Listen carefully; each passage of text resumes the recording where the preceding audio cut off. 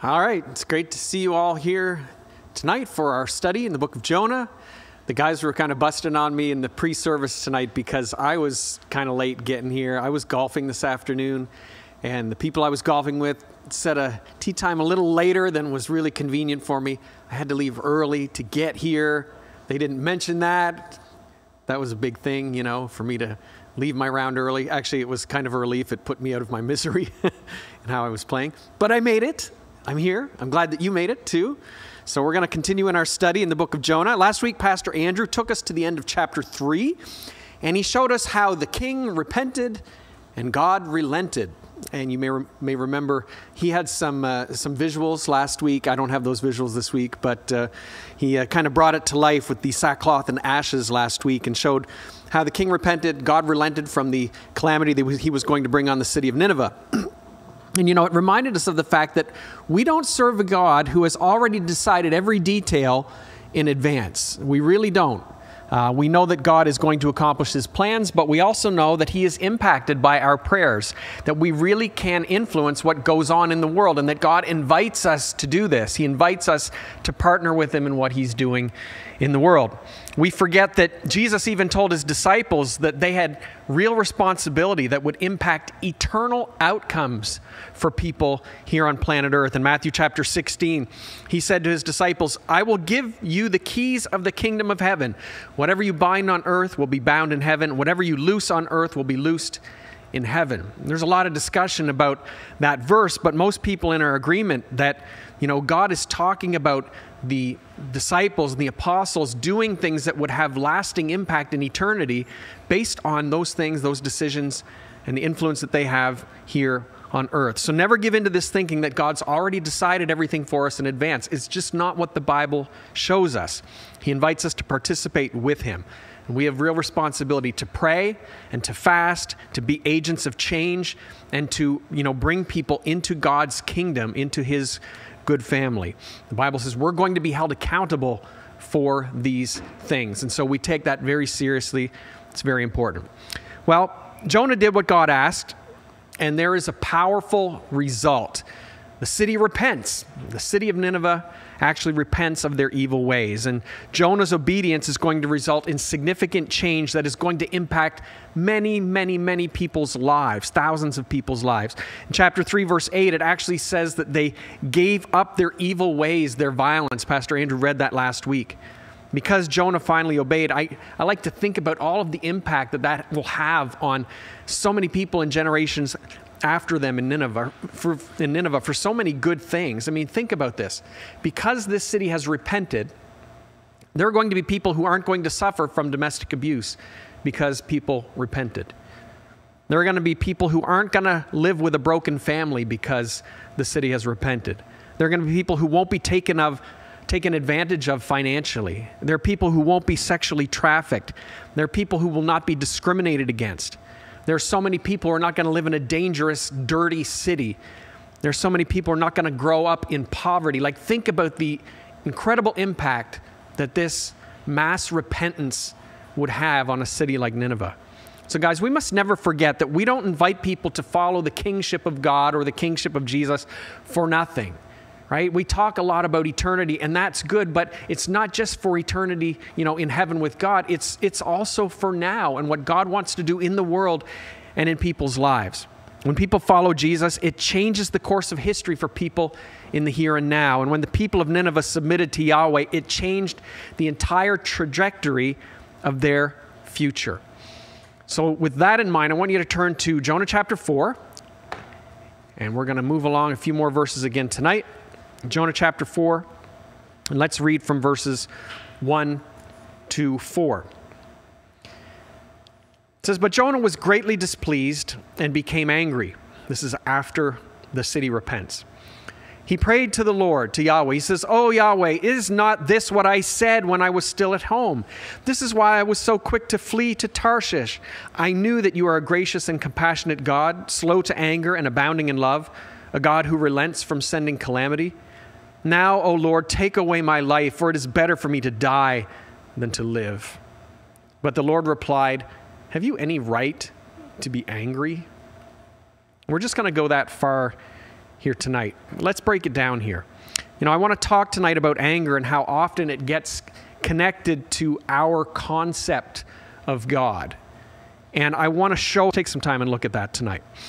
In verse 1, it starts by saying, "But Jonah was greatly displeased and became angry." Now, one thing you have to say about Jonah, and you have to appreciate right off the top, he's very human, right? He's so human. He's just like us. He's repenting one minute, and then he's sinning again the next minute. I mean, we're so often the exact same way. How quickly he has forgotten the eloquent words of contrition that he uttered inside the great fish, right? This was not long ago.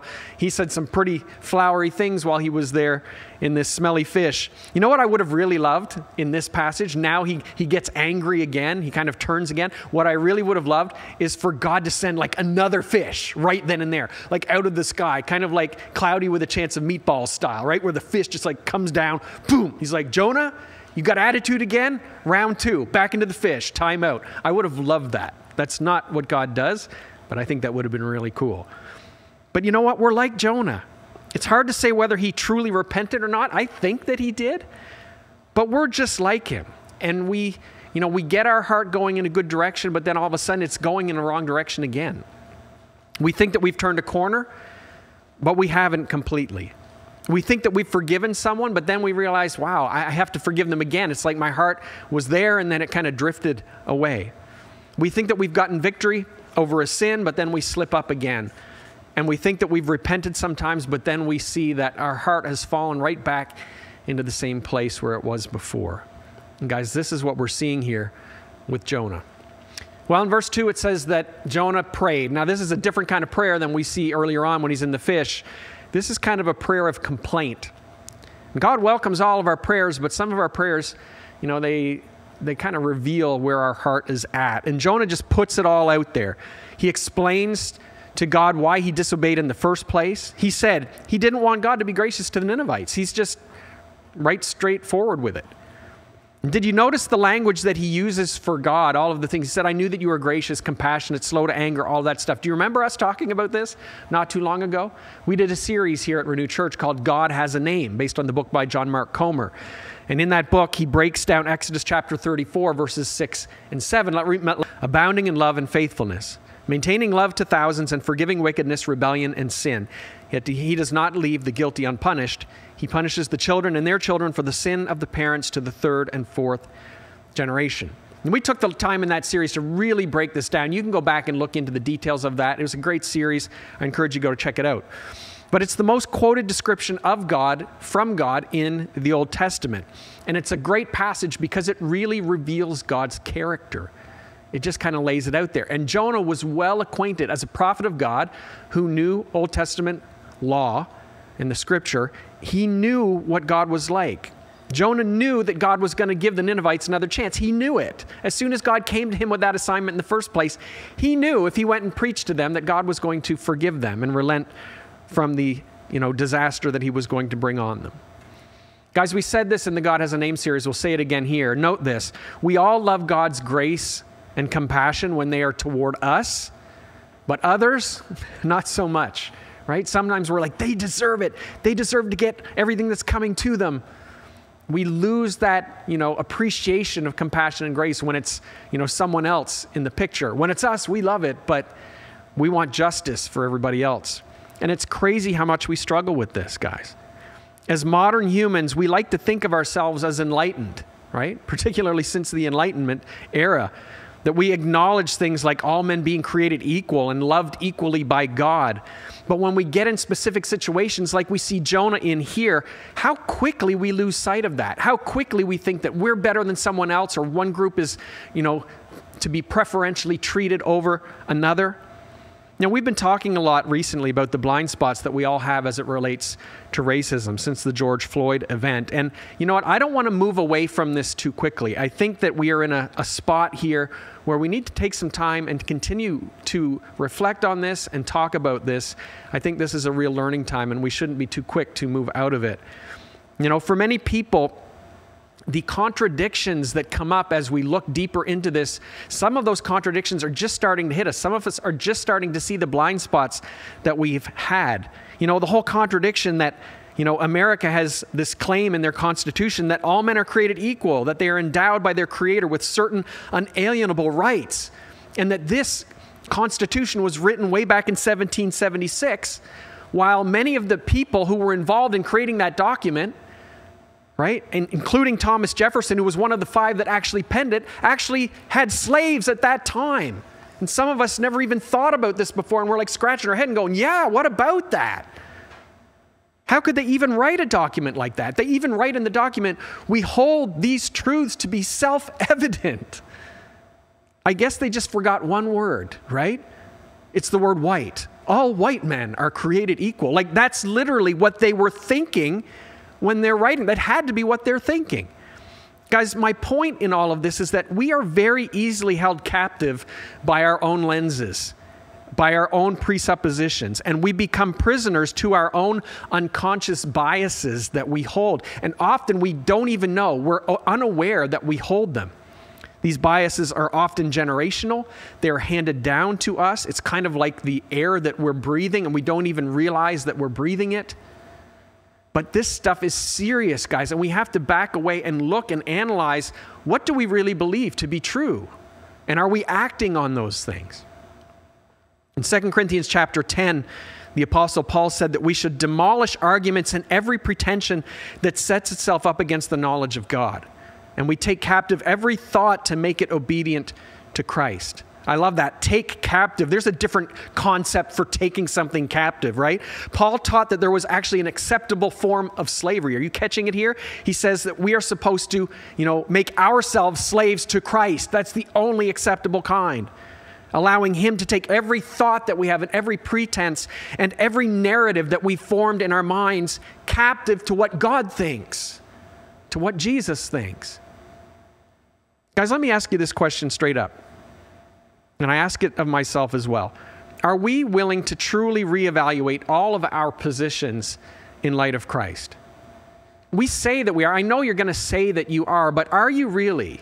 Are there certain things that you've kind of just locked away in a box and you're like, this is my idea, this is my position that I have on this thing, but you've really never stepped away and analyzed it and maybe never taken the scripture and looked at it a different way, or maybe have someone that disagrees with you even on what the Bible is saying, and to get a different perspective? That's really important, guys. That's how we continue to grow and become more like Christ. Well, one area where we all need to reassess in light of who Christ is and what he asks of us is in this ability to empathize. Jonah just did not have it. He was unable to empathize with this people group. He just saw them as an enemy. He saw them as different from him. He had no compassion for them. And guys, empathy is a very important Christian value. We don't talk about it enough. Jesus taught us to love others as ourselves. This was one of the, center points of his teaching. Paul taught us to always consider others in the way that we behave, in the way that we make decisions. In Philippians chapter 2, he says, don't do anything out of selfish ambition or vain conceit. Rather, in humility, value others above yourselves, not looking to your own interests, but each of you to the interests of the others. And so guys, I challenge, it needs to go way beyond this surface stuff where we just say, oh yeah, that must be awful, right? No, where we actually stand side by side with people and lock arms with them and, taste the salt of their tears and really understand where they're coming from. We need to strive to understand. This requires getting to know people, guys. You can't just do this by, maintaining a distance. This is what Jonah's trying to do. He's going to the city and preaching against it, but he's still trying to maintain distance. So guys, let's be intentional about crossing ethnic and racial and linguistic boundaries. Let's go there. Let's meet people that may be different from us in certain ways and really make an effort. It's so important. It's God-like. It's Christ-like. Guys, if we don't, we are just going to be poor representatives of Jesus on this earth. We're going to be poor representatives like we see Jonah being here in this passage. What a terrible representative. He goes and preaches a message of condemnation, but in his heart, there's no love for these people. Guys, the fact is this can get really, really bad and really ugly. And I want you to look here at verse 3. Look at what it says. He says, "Now, O Yahweh, take away my life, for it is better for me to die than to live."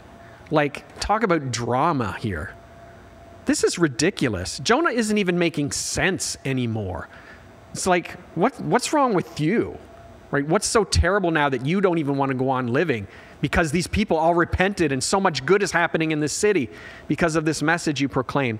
You know, when I read a passage like this, it actually makes me think of old footage that we've all seen of white supremacists in the South who got so upset when the laws started turning in favor of the black community. And you've seen footage like this, and you've seen the people and how they acted like the world was ending. It was such a terrible thing. They acted like indignant little children who didn't get their way. And you can see it in their eyes and in their voice as they're yelling and the hatred and anger. You know, guys, I think a lot of those people had invested so much in that cause that sometimes, not always for sure, but I think sometimes some of them even forgot what they were arguing about. I don't even think for some of them that it was about race anymore. I think it was just about them not getting their way, that it was this whole issue of pride, and that they didn't want to admit that they were wrong from the beginning, and they didn't want to give up on this evil quest that they were on. And guys, I can tell you, I've seen enough of human beings and I've seen enough of human nature. I've seen this play out in so many different ways. I can tell you, I have seen key leaders in church denominations argue over specific doctrines and get in these fighting matches until they literally split the denomination that they were in. Not just churches, but entire denominations. Only to see those same leaders that were so, passionate about these areas of truth that they would then go on and leave the denomination and participate in another church that didn't even practice those things. I've literally seen this happen. And maybe you have too. Guys, I'm telling you, this is messed up stuff. It's demonic kind of stuff. It just shows that people very often aren't even about the issues that they're arguing about. It's just all about their own dumb pride. And that's what we're seeing here with Jonah. Guys, this pride, it shows up in so many ways. I've seen this thing, and maybe you've seen it too, where people even get possessive of God. Have you ever seen this? People do this in human relationships as well. Have you ever had that friend that just wouldn't let you be friends with other people? Do you remember having friends like that? They were so possessive of you. You had to be their friend, and if you were anyone else's friend, well, then you're not my friend anymore. Like, people literally do this. You think it's so childish, but I've seen adults that are like this. They were super exclusive and smothering. People get this way with God sometimes. I don't know. It must have something to do with the way that they were raised. They weren't maybe taught to share with their siblings enough or something, but they just have a hard time sharing God with other people. They have this mentality, well, God is he's all about me and what I'm doing, and I'm always right, and God's always on my side, and if he's on my side, then he can't be on your side. And you have to get on my side because God and I, we're close, right? I've seen people that act this way, and it's nothing but immaturity and pride and often manipulation as well, a lot of manipulation. Note this, guys. God loves all of his children impartially, and he sees all of our strengths and our weaknesses in perfect clarity. So whenever you're wishing and you're praying that, God would show somebody their evilness and their wrongness and all of the things that they're doing that aren't pleasing to God, remember that God has things to show you too. It's a perspective that I always try to keep. Dumb pride makes us jockey for position with God, but it's really a waste of time. It's a very small view of God that would make us think that there's not enough of him to go around, right? That we can't share God together. I've learned, over the years that God loves people who hurt me and who disagree with me just as much as he loves me. And guys, sometimes when people hurt us, it's very easy for us to demonize them and think that we're right and they're wrong and God loves me and God hates them. One of the things that I've really had to work at, guys, over the years as being a pastor, there's times when people hurt you. There's times when people leave your church. And I've had people leave the church and hurt me deeply, but I know and I've learned over time that God loves them just as much as he loves me. And he understands the reasons why they've done the things that they've done just as much as he understands the reasons why I've done the things that I've done. And I know that while I'm seeing their faults, that God also sees my faults. And you know what? He sees some of the faults that I have that I still can't see about myself. And guys, that's a tough pill to swallow sometimes. But you need to stay humble in your relationship with God. You need to realize it's not all about you. And you need to get beyond yourself. Guys, pride can do a world of damage. Do you know how we get to this level of ridiculous childishness like we're seeing with Jonah here? I can tell you it happens very slowly. It happens very subtly. It happens when we latch on to little ideas that are untrue. It happens when we believe little lies that then grow and turn into big lies. And it happens when we fail to empathize with people way back in the beginning as we're getting to know them and empathize with them and really getting to understand them. When we fail to do these things, such a wake-up call for all of us. How can a prophet him never to care about the people at all? How does that happen? It's easier than it looks, guys, for us to just go through the motions with people. Showing love from a safe distance. You know what, guys? It's all about 20. This is not at all what the church is about, and it is not at all what Jonah. Have you any right to be angry? The verb that's actually used here in Hebrew, translate it this way, is enjoying your little pity party, Jonah. That's really the feeling that comes through in the words that Yahweh uses here. He's being sarcastic in his rhetorical question. Guys, let me just end by saying this. Some of us have become set in our ways. We've believed a lie somewhere along the way. And our own pride is fed on that lie. Maybe it's the lie that, you know what, God has his favorites. And that would be me, right? Yeah, God loves me. Other lies like, well, you know, God can't really love all of us. You know, he must love some of us more than others. And maybe you latched onto that innocently. Maybe you had parents that favored one child over another or who pitted one child against another. But however you learned it, it's wrong. It's a lie. And this can grow into huge issues of pride. And when God offers grace to other people, you know what? If you're like this, it is going to drive you nuts. So you like it when God's gracious and compassionate to you. Others, not so much. But God is telling Jonah, and maybe even he's telling you tonight, get over yourself.